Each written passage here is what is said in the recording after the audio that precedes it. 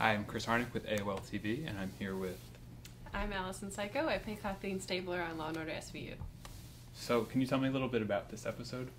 This episode is really reaching out to college students and what goes on at college and how rape can sometimes be put under the mattress, so to say, to just keep things quiet and keep the school's reputation well. But it's about young girls and how they don't have the right to be violated.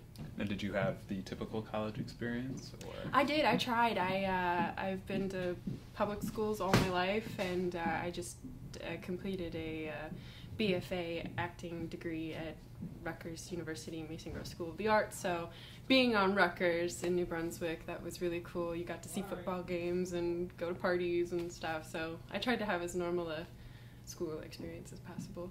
Now, do you think, why do you think it's important for a show like Law & Order SVU that has this voice to raise awareness for this campus date rape issue? SVU is the perfect show entity to represent all this because they are able to reach so many. We have such a wide fan base that some people aren't aware of what's going on, and if we can be the 1 hour of their week in their living room that informs them on a topic such as college date rape, why not?